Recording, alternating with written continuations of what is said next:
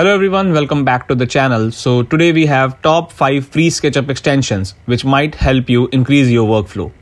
Download link for each extension is in the description below. So let's get started.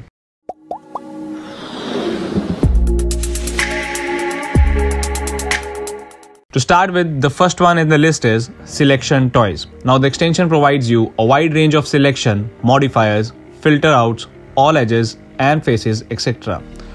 For an example, if you need to select the border of this particular object, we can simply select the whole object, right click on it, go to select only and then click on border edges. And there you get the clean selection of the borders only.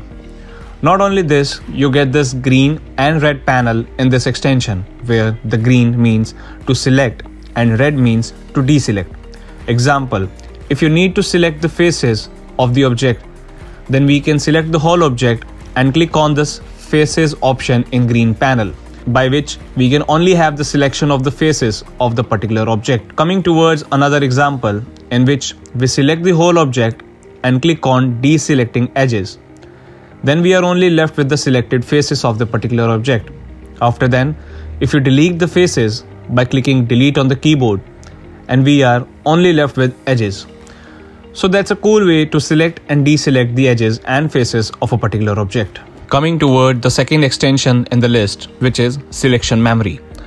Now there are a couple of times when you are working and even selecting different edges or making several selections, and by mistake you end up having a wrong selection and you regret doing it and thinking how to start it again. So the extension is helpful for instant accidental deselects. You simply need to click on Edit, go to Cycle Previous Selection, and it will automatically select the previous selection you made. To make the workflow even easier, I've given a shortcut which is D for the command.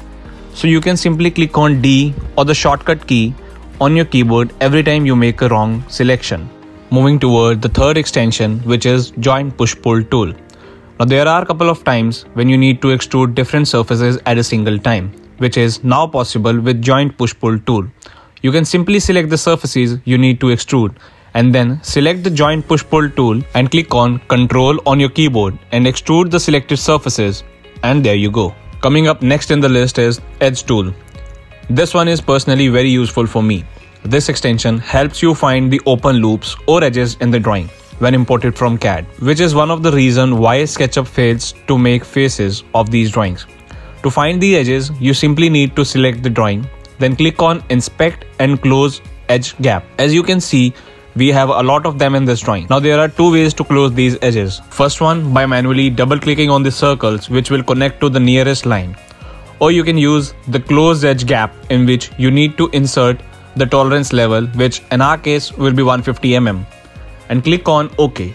Let the extension do its work, and there you go. It will close all the edges which can be treated in 150 mm radius. Now this extension works according to the drawing. Last but not the least, we have Material Replacer in our list. Now some of you will say that SketchUp has its own inbuilt Select Similar feature which will automatically replace the materials, but it fails to do so when some of the objects are in different groups or components.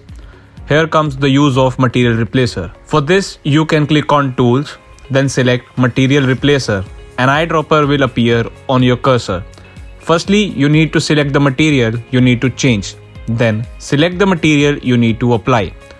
Now you can see the benefits of this extension. It will automatically replace the material no matter if it's on a different component or a group or a different surface. It will replace the material wherever it's present in the material space. That's all for today. Let us know if you want to see full tutorials for each extension.